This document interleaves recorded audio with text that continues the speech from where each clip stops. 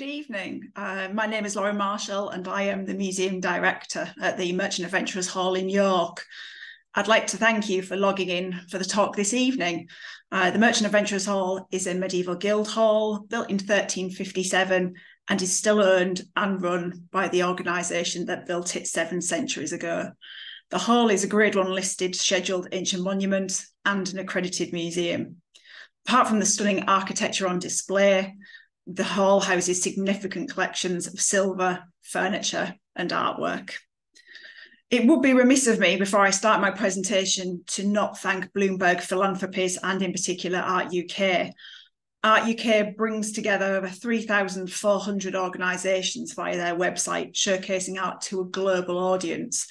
Many of the organisations, including the hall, are small independent museums and art galleries, many of whom do not have the capacity or the funds to promote their collections online. We have collaborated with Art UK for several years now, and through their work, we have enhanced our collections knowledge, expanded our network, we have museum friends all over the country, and attracted new audiences to the hall. Therefore, we are delighted to be taking part in Art Unlocked.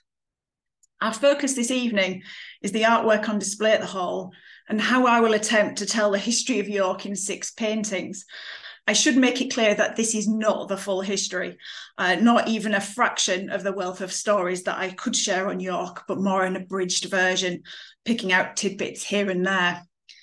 So I shall be turning a blind eye on Eber-Arkham and Jorvik, and even on the 21st century, and concentrating on the history of York, from when the hall was built in the 14th century to the 20th century. I will also endeavour to talk a little about the artists of the 6 main paintings featured. So we turn our attention to the 14th century, and I would like to set a scene. For those of you who have visited York before, imagine a busy summer's day, but replace tourists with merchants, sailors and local people. It was a lively, bustling city full of sights, sounds and smells. York during this time was seen as the 2nd city after London, and it was clearly a place where you could make and spend money. It was an incredibly important inland port. The River Ouse flowed out into the River Humber and then across the North Sea to the port cities of Northern Europe. The river would have been packed with vessels unloading and loading goods from the Staithes. Wool and woolen cloth were the main exports, while goods being brought in were many and varied and came from across Europe and further afield. I have a bit of a list, which includes oil, iron, dried fruit, kettles, soap, flax, hemp, games tables, fish oil, mirrors, felt hats, cauldrons, linen cloth, pepper, ginger, cloves, mace, almonds, squirrel skins, bitumen, paper, and of course wine. And this is by no means a complete list. It was not unusual to have seen a lemon in a market in York, which when you think how you'd get a lemon to York now is no mean feat. In this bird's eye view of York from the mid-19th century, you can see how York was built around its 2 rivers. You will also notice that in a city of 6 bridges today, only 2 had been built when this print was created. Scarborough Bridge, which was built in 1845, which is the one to the left with the railway line going over it. And in the centre of the view, a much older bridge, which with origins dating back 2,000 years, Old Ouse Bridge, which brings us to our first painting, Old Ouse Bridge by Joseph Farrington.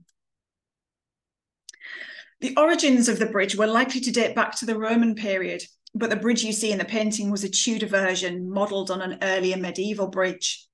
With the exception of 2 chain ferries, this was the only way across the river until the mid-19th century. The bridge was crowded with buildings, including housing, shops, a council chamber, a jail, and a chapel. It also housed the first public toilets in Yorkshire, which were open to the public in 1367. I imagine that these were vastly different from the public toilets today and would have almost certainly involved a long drop to the River Ouse below. Various merchants had homes and rooms on the bridge so that they could keep a careful eye on the trade taking place on the Staithes below. The chapel was said to have been built on the site of a miracle and dedicated to St. William of York. In 1154, there were so many people on the bridge welcoming him home, that it collapsed. He fell to his knees and prayed for a miracle that no one would be hurt. Everyone was spared. Another version was washed away during flooding, with the last version, which is pictured, built in 1566. In 1724, the author Daniel Defoe described the bridge as vastly strong and has one arch, which they tell me was near 70 feet in diameter. It is, without exception, the greatest in England. Some say it's as large as the Rialto at Venice, though I think not. Some 50 years later, Joseph Farrington's painting of Oldhuys Bridge was exhibited at the Royal Academy in 1784, where Farrington was told that he might leave this picture as his monument. Although bright and lively, he captured a much quieter trading scene and the bridge towards the end of its life. No longer fit for modern day use, it was demolished in 1810 and replaced with a newer, if somewhat featureless, bridge in 1821. The artist Joseph Farrington was born in 1747 and was known as a landscape painter and diarist. After spending some time in the United States, he returned to London, and Welsh landscape painter Richard Wilson was his tutor from 1763. Farrington joined the Royal Academy when it was founded in 1769 and exhibited nearly every year, as well as serving on several committees, including the one which would decide where artworks would be hung during exhibitions. His diary, in which he kept a daily record from 1793 until his death in 1821, provides a wealth of information on the art scene and the Royal Academy in the late 18th and early 19th century. Right, so we're now going to move on to the Tudors. The Tudor period in York brought ongoing prosperity, but with tumultuous periods of social and religious change. The dissolution of the monasteries and the Pilgrimage of Grace had a direct impact on York, as did the wars with France and Spain, as trade was continuously disrupted. Despite this, the mid to late 16th century was a boom time for many of York's merchants, who were growing increasingly wealthy as trade routes expanded, opening up new mercantile centres. In a bid to maintain their hold on these lucrative channels, merchants from the Mystery of Mercers, one of York's most important guilds, travelled to London to advocate for a new royal charter, spending the equivalent of £100,000 on expenses. Their quest, luckily, was successful, and in 1581, Queen Elizabeth I granted a charter which gave a monopoly to the merchants on all imported goods into the city, with the exception of salt and fish. The charter would also lead to a name change for the guild, and subsequently their hall, as from then on they would be known as the Company of Merchant Adventurers of the City of York. In this painting from 1859, the busy York Street of pavement is depicted. Although some of the buildings are new, those on the right would have been familiar to Tudor merchants. It is also on this street in 1572 that Thomas Percy, 7th Duke of Northumberland, was beheaded, with his headless body buried at the now demolished St. Crux Church, which is also pictured. On the left, just out of sight, was the 16th century home of William Robinson, which brings us to our next painting. William Robinson, which this was painted by a follower of Marcus Gerhardt the Younger. William Robinson was one of the most successful merchants in Elizabethan York. He was a member of Parliament, Sheriff of York, and twice Lord Mayor, as well as being the governor of the Merchant Adventurers on 3 occasions. His influence on the company and their hall can still be seen today. William was born during the reign of King Henry VIII and spent several years as a merchant in Hamburg before settling in York. Much of his wealth came from trade in Denmark and Sweden, which he used to buy properties, orchards, and even a pub. In 1558, he joined the Company of Merchant Adventurers and would remain a member for 58 years. In 1568, he was in dispute with the Lord Mayor for refusing to buy and wear a crimson gown in his capacity as sheriff. He only relented when he was threatened with the closure of his shop and a fine of £20. He does appear to have got used to his red gown, though, as he is wearing one in his portrait. His house was a 5-minute walk from the hall and stood on pavement. It looked similar in appearance to another property which still stands today, Sir Thomas Herbert's house, a fine, large, timber-framed building. A fireplace that once was in his first floor parlour can now be seen in a room at the hall. It shows the coat of arms of the merchant adventurers of England, as he was one of several members who were instrumental in the process of acquiring the Royal Charter. Although not painted by Marcus Gerhardt the Younger, William Robinson is contemporary with his work at the Tudor and Stuart courts. Born around 1561 to 1562, in Belgium, he was brought to England by his father, Marcus Gerhardt the Elder, also a painter. He painted nobility and royalty, for example. The Ditchley portrait of Queen Elizabeth I, which is on display in the National Portrait Gallery, is his work, whilst he was often used by Queen Anne of Denmark, who's King James I's queen. As he often worked on large-scale paintings, he needed a team of assistants to complete backgrounds, and he had a large studio staffed with assistants and apprentices.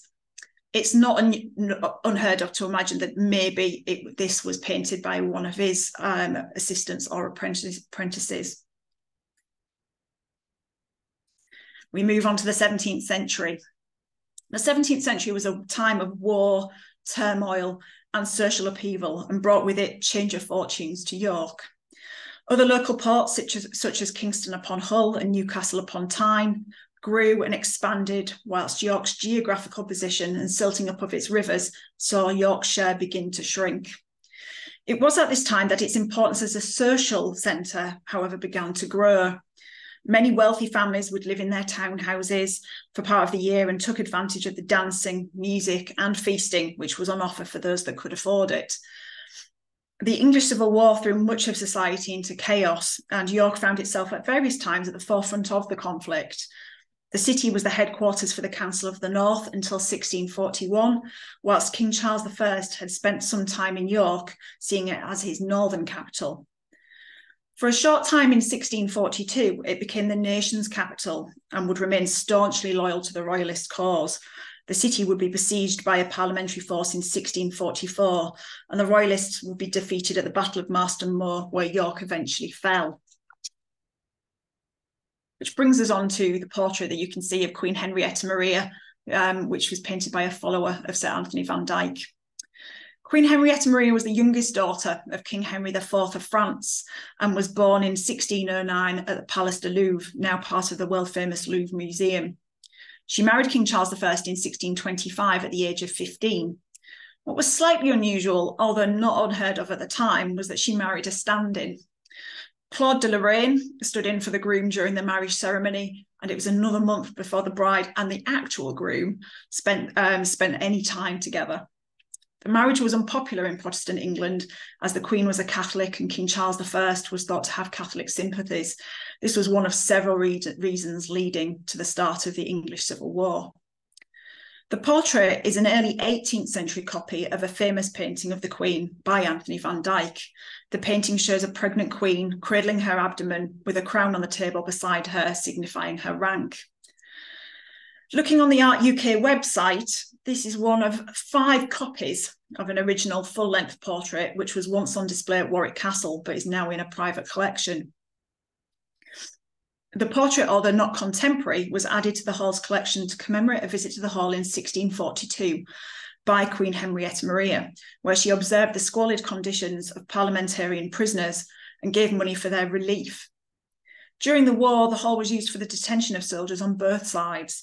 Very little evidence survives from this period, apart from the initials of a prisoner carved into one of the oak posts in the Great Hall. Along with the painting, it's just a small reminder of a period of bloody battles and great social upheaval across many parts of England. We don't know who painted the copy of Queen Henrietta Maria, but what we do know is that they copied the work of the leading court painter in England.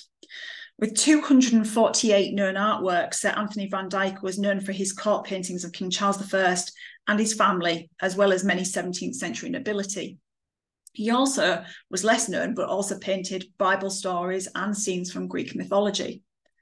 He dispensed with the stiff postures of Tudor and Jacobean paintings and introduced a freer style, which would go on to dominate portraiture in Britain. It also confirms that our portrait is clearly a copy, as it doesn't have that Van Dyck style or sparkle. As we move into the 18th century, York was no longer the city of national importance it had once been.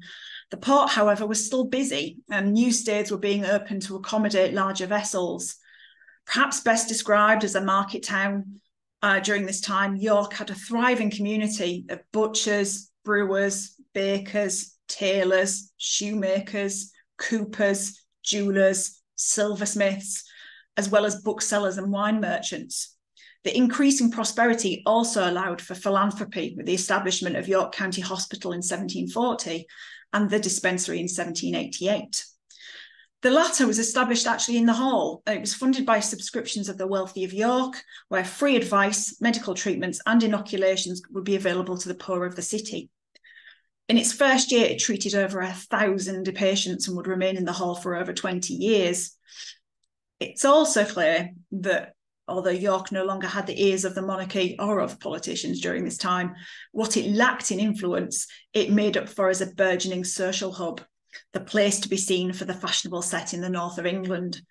The medieval city would slowly be covered up by classical facades and replaced with assembly rooms and theatres. This print by Peter Chazereau from 1766 showcased the new Georgian York, with its civic buildings including the hospital, assembly rooms and county jail. It also shows the new City House, now known as the Mansion House, and that was the home of the Lord Mayor of York. The building of a new property for the Lord Mayor was necessitated when a previous Lord Mayor refused to vacate the original Mansion House. The original house also still exists and is now known as the Red House. The Mansion House is the earliest purpose-built home for a Lord Mayor still in existence and predates the Mansion House in London by about 20 years. The Lord Mayors of York in the mid-18th century would almost certainly have taken up a new pastime sweeping across the country, which brings us to the new terrace walk after Nathan Drake. One of the regular pastimes of the great and good of York was to promenade, to walk in your finest clothes and to see and to be seen. This fashionable pastime had arrived in the 17th century, and although hip with the gentry and merchant classes, it was an opportunity for all walks of life to mingle. The promenades were often rustic in character and were often located on the edges of towns and cities, where the mix of urban and rural was at its height. This mix was the backdrop to walking and opened up areas that would normally not be accessible, such as the seashore or, in the case of York, the riverfront. In 1730, a promenade route was to be constructed by the River Ouse, bordered with lime and elm trees and named as a New Walk. It was so popular that it was extended by nearly a mile and included a new wooden drawbridge, which would take walkers over the second of York's rivers, the River Foss. This view is a 19th century watercolour copy of a famous painting by Nathan Drake, which was painted in 1756 and is in York Art Gallery. In the painting, you can see a group of well-dressed York residents promenading down a tree-lined walk while sailing ships make their way down the river to the Staithes and Old Ouse Bridge in the background. To the right, the back right of the view is York Minster, and you'll also see York Debtors Prison, which is now the Castle Museum.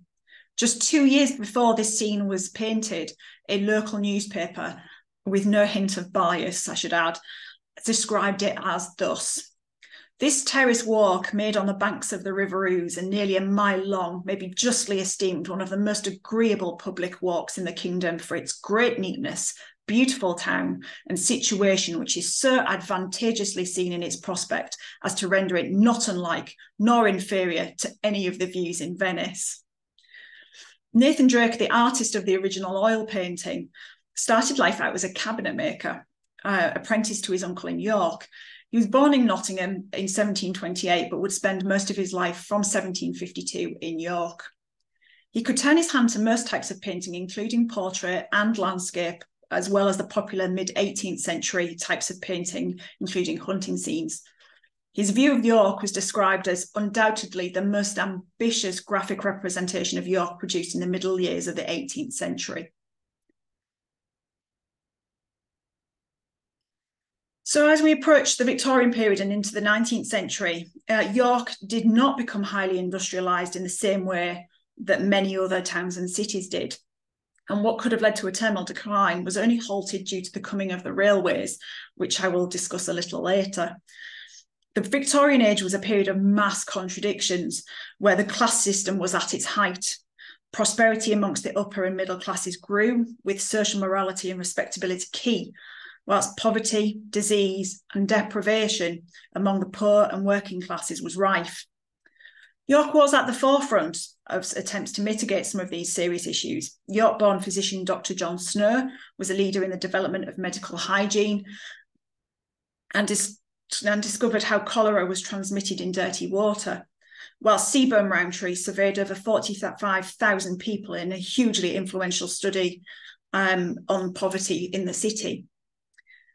This oil-on-wood panel view of Stonegate, painted by Rubens Arthur Moore in 1884, shows a clean and bright view of York, which was maybe not completely accurate, although he did leave in some realism, because if you can see just in the front of the view there is some horse manure. The scene also shows a busy shopping street, which mirrored much of York at this time. Perhaps what York became best known for during this period was its thriving confectionery industry. From the mid-19th century, two families in particular would turn modest grocery businesses selling tea and cocoa into globally known names, the Rowntrees and the Terrys.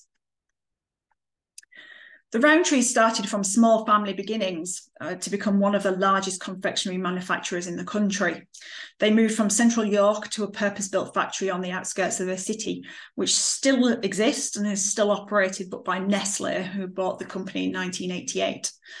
In 1881, Rowntrees introduced fruit pastels, and then in the first decades of the 20th century would establish Kit Kats, Aero, Smarties, fruit gums and Rolos as household names.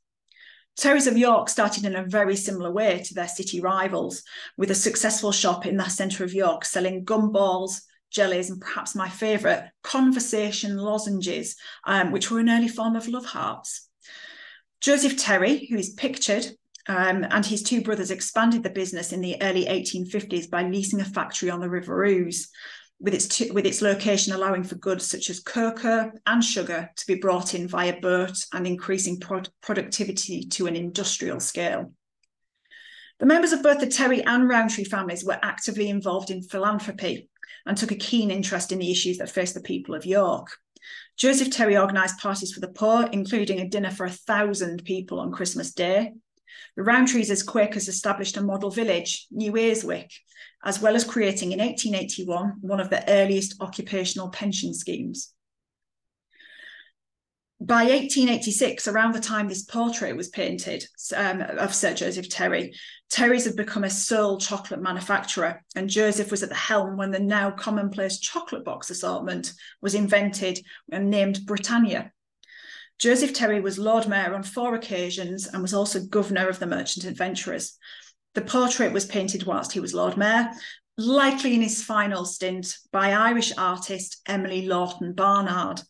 Sir Joseph was well liked among York residents, arranging citywide galas, picnics and church services at York Minster.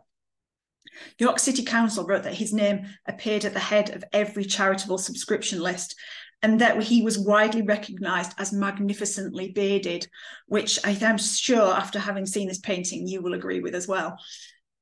The artist Emily Lawton Barnard was born in Cork in Ireland in 1840. Sadly, we don't know much about her, but she was active from the early 1880s until her death in 1911. She worked predominantly in oil and watercolour portraiture, although in my research I did find a charming pencil and watercolour depiction of a fairy kingdom, which makes her other works, 2 of which are York Lord Mayors and the other of Thomas Sterry Hunt, an American geologist and chemist, quite staid and sensible in comparison. Her work is important to the whole, as her portrait of Joseph Terry adds to the small number of other works we have by female artists. The coming of the railways transformed York's fortunes. Within a century of the first trains arriving in York, nearly 50% of the city's population were either employed in the confectionery industry or the railways. The first intercity line in the world was built by George Stephenson, who was persuaded to build the line through York, and in 1840, the first train ran direct from York to London. Within a decade, there were 13 daily trains between the two cities. In 1877, a new station, then the largest in the country, was built to accommodate the 350,000 passengers travelling through the city annually. In the early 20th century, tourism in York boomed as increasing wealth and improvements in transport brought more people to the city, with trains arriving from Manchester, Nottingham, and London. In 1966, the government named York as one of 5 cities to gain special assistance because of their character, beauty, and historic interest. A report was written by Lord Esher, President of the Royal Institute of British Architects, to look into York's future. Completed in 1967, the report called for the city centre to be improved and repopulated, with historic buildings to be enhanced, but with the requirement that they be economically self-preserving and that only buildings of the highest standards were to be built within the walled city.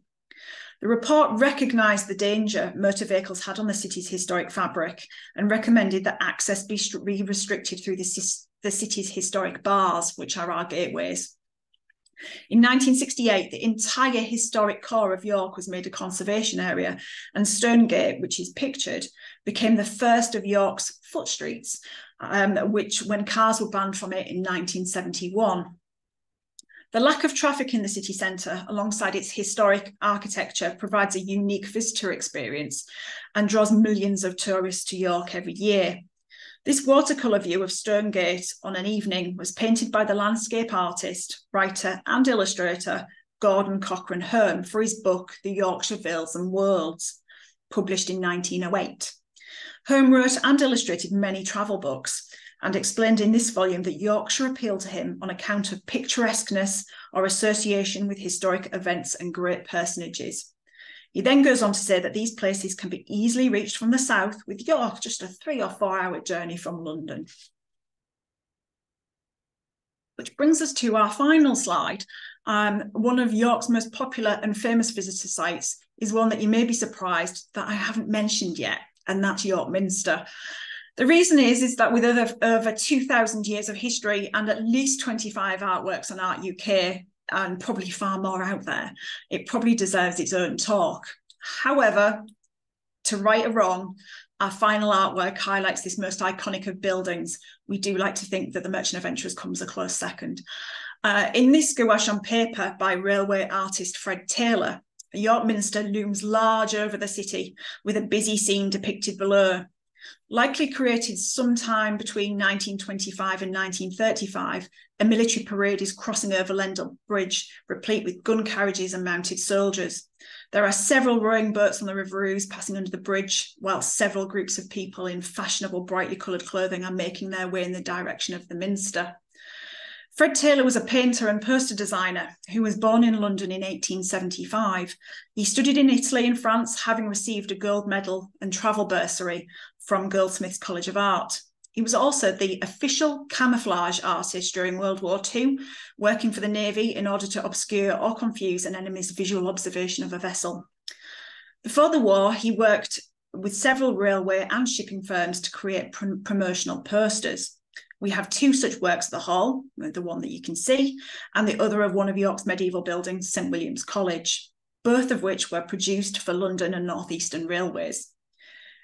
Created to promote to those tourists arriving by train, it highlights a flourishing York at the height of its powers, coming almost full circle to the York of the 14th century. Thank you all so much for coming along, and I hope that was of interest. And obviously, do come and visit us. And thank you very much. Have a really good evening, everyone.